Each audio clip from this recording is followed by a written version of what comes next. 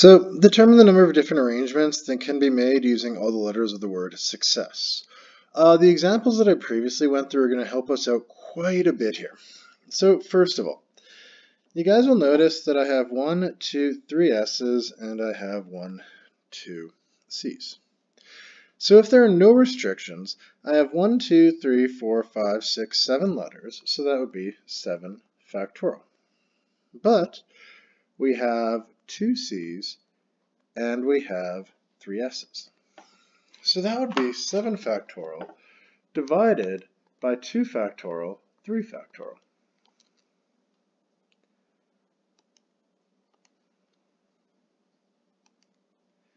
Sorry, I'm trying to punch this in my calculator. Oh, rough. And this would give me 420 different ways. Now, the first 2 letters must be an S, and the word must begin with exactly 2 S's. So I'm just going to draw something right here. The first 2 letters must be an S. The word must begin with exactly 2 S's. So in this case, I could go S, S, S, but in this case, I'd have to go S, S, some other letter. So just to sort of show you guys what the difference in that wording is. Now I have 7 different letters, so I go 1, 2, 3, 4, 5, 6, 7. If my first 2 letters must be an S, then that's going to give me 3 multiplied by 2. From there, it doesn't matter what the rest of my letters are, and I have 5 letters left, so it's going to give me 5, 4, 3, 2, 1. But I have to remember to still divide by my similar objects. So this would give me 3 times 2 times 5 times 4 times 3 times 2, or 5 factorial if you will. And then this would all be divided by 3 times 2 times 1 times 2, which would end up giving me 60 ways. Now here, the word must begin with exactly 2 S's. So again, I draw out my 1, 2, 3, 4, 5, 6, 7, and I have S, S. But now, it can't be an S. So there's only 4 non-S letters. And then it opens it back up to everything else.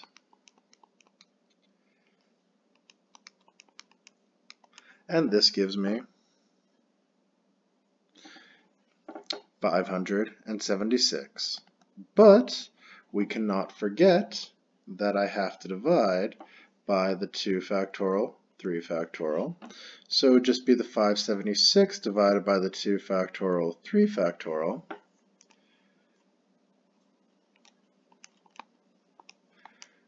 Which ends up giving me 48 different ways. The S's must be together. So again, this gives us the package question. And I have my 1, 2, 3 S's in there. From there, before, we had 1, 2, 3, 4 letters. So I have a package plus 4 letters. So that would be 5 factorial. And then I can arrange the 3 S's 3 factorial ways. And I divide this by 3 factorial, 2 factorial again. Now you could make the argument that since the 3 S's are indistinguishable from each other, that you could just treat that as being 1, and that would be a fair way to look at it. If you treated it like that, then all that you'd have to do is take out the 3 factorial on the bottom, and you can see it actually cancels anyways. So that one just kind of depends on how you want to look at it, but this gives us 60 different ways again.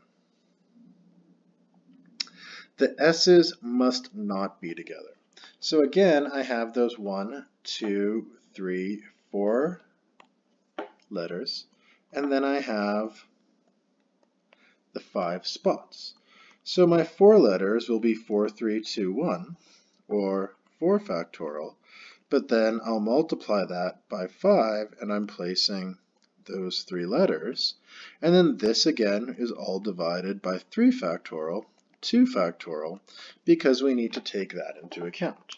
So this will give me 4 factorial multiplied by 5p3, and then this is all divided by 3 factorial, 2 factorial, which ends up being 12, and this would give me 120 different ways.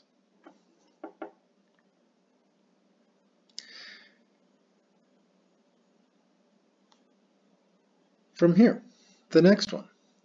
The word must begin with a vowel and end with a consonant. So we had 1, 2, 3, 4, 5, 6, 7 letters, and it must begin with a vowel. Looking back up at our word, we had 2 vowels.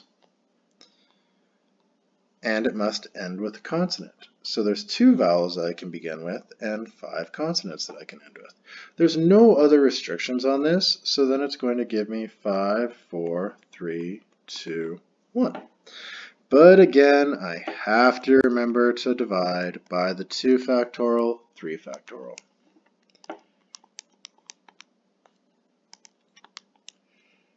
And this will give me 100 different ways. Now the next one is actually kind of a cool question. There are a couple of different ways that we can do this, but these have predominantly been taken completely out of the curriculum, so you guys are just kind of responsible for the basics.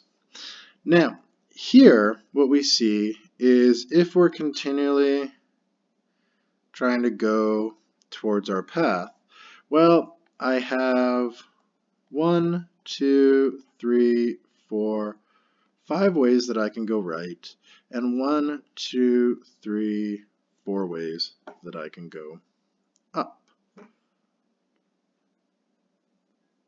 Okay? So, the way that I could look at this is I could look at this as trying to arrange a right move and an up move.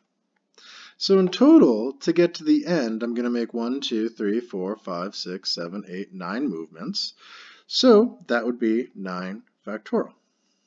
But 5 of those movements are to the right, and 4 of those movements are upwards. So that's going to give me 9 factorial